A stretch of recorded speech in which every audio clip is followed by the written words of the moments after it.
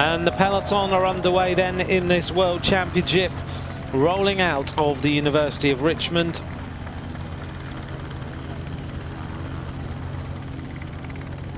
And everyone cheering them on. I've been out, I had breakfast about 7 o'clock, and already at 7:15 the streets were lined here in Richmond. I think this is going to be a pretty special day in the history of Richmond, Virginia. Well, the car's now pulling away, the motorbikes are pulling away, and as we look down on this peloton, this World Championship road race is now about to be underway, and the flag is going to be dropped. In fact, there we go, this race is on.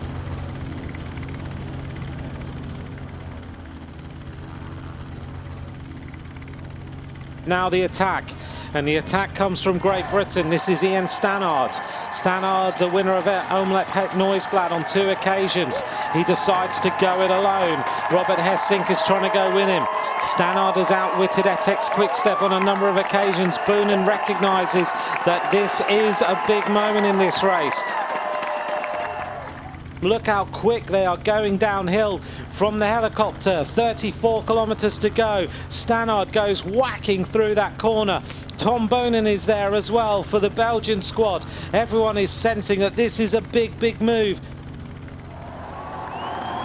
Stannard has pulled away a group of riders. Tom Boonen is looking around to see what the makeup of the group is.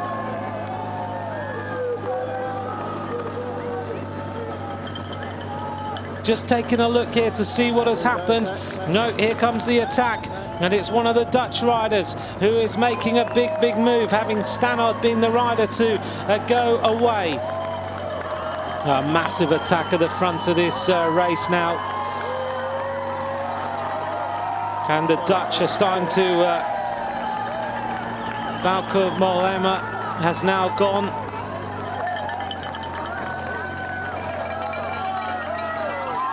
So Mollema has used it as a springboard. Bauke Mollema has gone on the attack for the Dutch squad. He's right on form right now. He is trying to prize this breakaway off the front of the race. Next time round we have 2 laps to go as we make our way up. Governors, one of the Spanish riders, is just behind him. Kwiatkowski has made it. And Viviani is also here. The makeup of the group then. On the front, Bauke Mollema, Kwiatkowski, Tom Boonen, Moreno, Stannard, Viviani, and on the back of the group looks to me like Andre Amador of Costa Rica. These riders are going clear. They really need to work together now. We're just hearing a few riders racing across. Let's see. I think we've got 13 riders now in this leading group. And I'm just taking a look to see who has made it. John Degenkolb, I think, has made the front group. That's going to mean the Germans will no longer chase. Kwiatkowski, Amador, Viviani, Stannard, Moreno, Boonen. Degenkolb is now in there for Germany. Van Avermaet, Marco Haller desperately trying to get himself across to make it 14 riders in the leading group. Let's take a look at the front of this race, though. It's all coming back together. At the front of the race then, Dumoulin has made it. Rui Costa just jumping across. Degenkolb is there. This is a move at the front, and it's Tyler Farrar who is on the move now. I'm pretty sure Tyler Farrar and Sweetsoft. Look at the blue of the Italians, all on the front of this peloton. Now the Belgians also arrive. This race is going to come back together as we turn onto Libby Hill. The peloton is all together. Who is going to win this world title? There is a lot of riders in with a shout of winning this. We are nearly at the end of this race, the end of a week of incredible racing here in Richmond. We hit 23rd Street now. One rider going on the attack, and it looks to me like one rider trying to make a move. This is Greg Van Avermaet.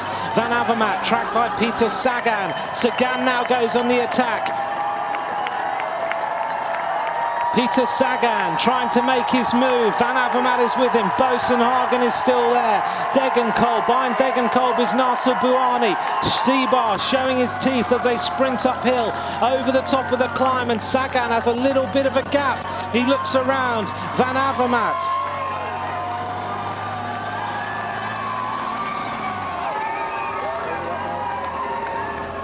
Peter Sagan gives this full throttle now. He goes into the aero tuck. Look at this, downhill, and he's in Frankie Andreu, as he said, the super tuck. He looks around now. He's trying to go away. Sagan is on his own. Can he win the world title? Sagan, look at the gap he's got as he goes into shock or bottom. Sagan leans the bike over, right on the limit right now. Peter Sagan has gone through that corner like he was absolutely on the limit. Behind him is Greg Van Avermaet and Edvald Boasson-Hagen. Sagan takes one little look around. He's so cool. He just leans with the forearms as he now goes round the right-hander. Peter Sagan, he's going now to try and win this world title. He hits 42 kilometers an hour. What a bike handler this man is. He's taking seconds out of these riders. Peter Sagan hugging the right-hand side of the road.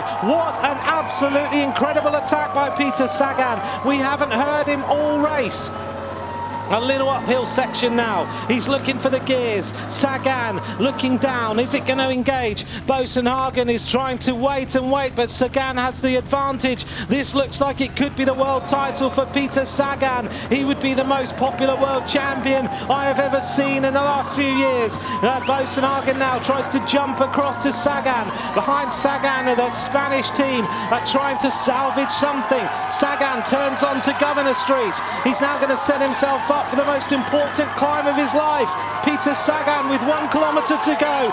He's out of the saddle. He hugs the left-hand side of the road.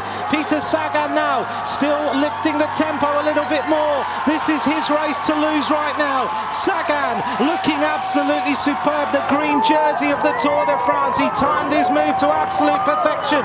Behind him, the Spanish team are coming. Has Sagan got enough left? He looks around one more time. Greg Van Avermaet is tying up the move of Rigoberto Urán. Sagan, he's always got a little bit, he puts it in a huge gear.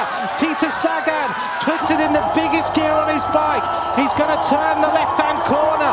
Look at the shoulders, look at the gritted teeth. Is he going to win this world title? Sagan has got 600 meters to go. He can see the gantry. Now he's got a time trial all his way to the finish line. Rigoberto Urán has just come round the corner. Peter Sagan, don't look round now, Peter. This world championship is just there for the taking. Rigoberto Urán is hunting him down for Colombia. Sagan, he doesn't want to look round right now. He's going to have to give this some green jersey power. Sagan, 6 hours, 14 minutes and 8 seconds of racing. Is he going to win the world title? This finishing straight is so long. Has he got enough in the tank to go for the victory? 200 meters to go. Peter Sagan out of the saddle. There's absolutely nothing left in that body. The lactic acid is burning. The eyes are filled with pain. Peter Sagan sets himself up now with 50 meters to go to the finish line. What a win! Peter Sagan is the world champion after 6¼ hours of racing. What an absolutely amazing win. Peter Sagan is the world champion. Whoa! Here he goes, right on his wheel with Van Avermaet, but look at the power of Sagan, but he won it on the corners, on the descent. So often this year he's been criticised for finishing second, and he laughed when he said, yeah, but look, it doesn't matter, I like to race my bike, and I've won bike races so far, but the biggest bike race he could win this year is the World Championship. Suddenly the pain turned to smiles. He shakes his head and he then takes the crowd's applause. What a win by Sagan. Today I was just waiting, and yeah, I had my brother with me and Juraj and my friends Michael Koller, my teammates, and they was always with me, and if something happened, they was ready to change the bike or something. I did just one attack, and it was, I think, the right attack.